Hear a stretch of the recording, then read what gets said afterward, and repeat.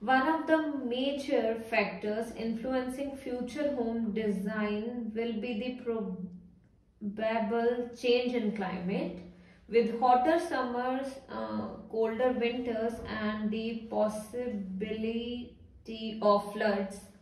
Consequently, houses will be built with better insulation. I know many learners read like this, and because of the same problem, they are unable to get a good score in speaking module. Here in this video, I'll tell you how you need to speak in order to score 19 speaking. Trust me, scoring 19 PT speaking is not at all an arduous task. You simply need to take care of a few tips in order to master the skill. In this video, I'll be explaining you the 5 things you should not do in order to get the score of 90. So if you're going to do these 5 things, I'm pretty sure the score will be 65 only. But what exactly do you need to do as well? That also will be explained in this video. So hello everyone, I'm Sonam Sandhu from PTE Made Easy, and trust me everyone, PTE Aasan hai. Just follow me. So first of all, we need to understand what speaking is all about. In speaking module of PT, we have various question types. We have read aloud, we have repeat sentence, we have retell lecture, we have describe diagram, we have short question answers as well. Now we need to understand what the examiner is expecting from us. Actually, what learners do, I'm going to tell you first. 5 common mistakes which learners are committing, and that's something deteriorating their score in PT speaking. So the first one here is speaking too fast in order to impress the examiner or the computer. You should not speak at a very fast pace, because at the end whatever you are speaking, it should be comprehensible to the other person. The other person or the computer should be able to comprehend you clearly. That's what you need to do. Do not speak too fast. The second one is do not take unnecessary pauses. Now when we speak in English, the way I did a mock just now, and I told you the way some of the learners speak in English. So you should not take unnecessary pauses. You should take a pause where it is required only. So we should take a pause when there is a comma, when there is a semicolon, colon, or maybe a full stop. Do not take pause in between any part, or maybe just after any other word. So take care of this thing. Now, many learners feel hesitant when it comes to speaking in English, and because of the same they fumble. What happens when they speak in English? They fumble, or they search for a particular word they want to speak. Whichsoever word comes to even the easy vocab comes to your mind, you should speak up. Instead of taking a gap or instead of fumbling, you do it. Students do not take care of the way speaker has spoken in the audio. So when we are talking about a particular task of PTE speaking, there's an audio played for you. You simply need to listen to the audio and you have to repeat the same. And when you are asked to repeat the same, it means you have to repeat the way the speaker spoke. Okay, you need to take care of word stress.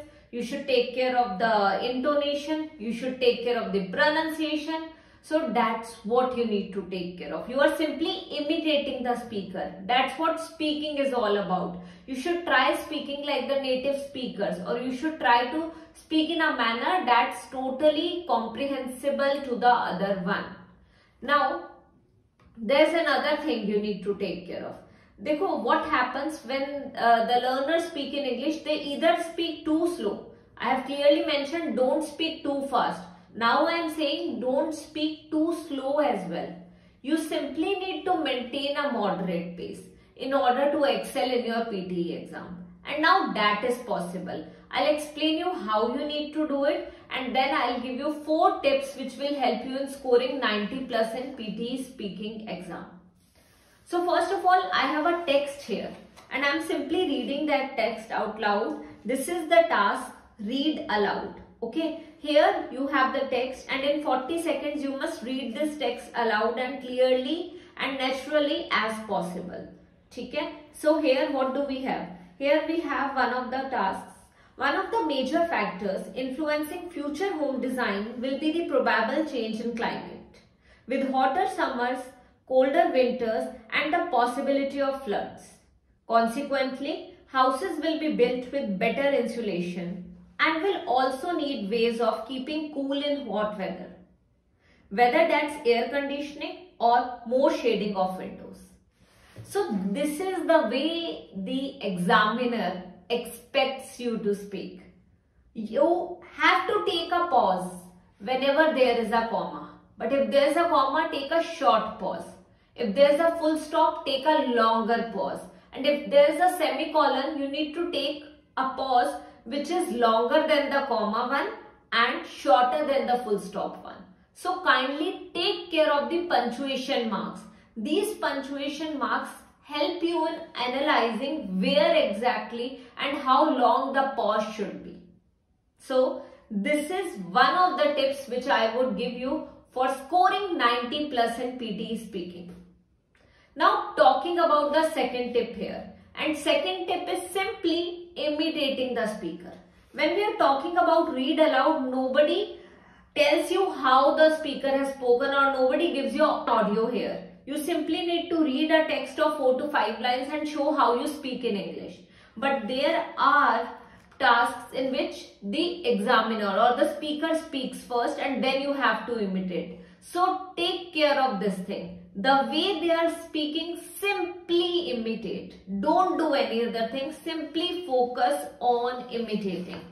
Now when we are talking about imitating, we need to take care of the pace as well. As I have previously mentioned, you should not speak too fast. You should not even speak too slow. So maintain a moderate pace. Speak fluently and confidently. If you hesitate, you will not be able to speak properly. You are going to take pauses. And when you take a pause, you are marked negative that time. And that's what you do not want. You don't want your scores to get deducted. So take care of this thing. Now, as I have also mentioned, there are tasks in which there is an audio played before. So you simply are imitating that audio. You are not only imitating the way speaker spoke in the audio, but you are also imitating the pronunciation. For example, we have a word here, available. So let's say the speaker has spoken it like available. We'll also speak it like such, available.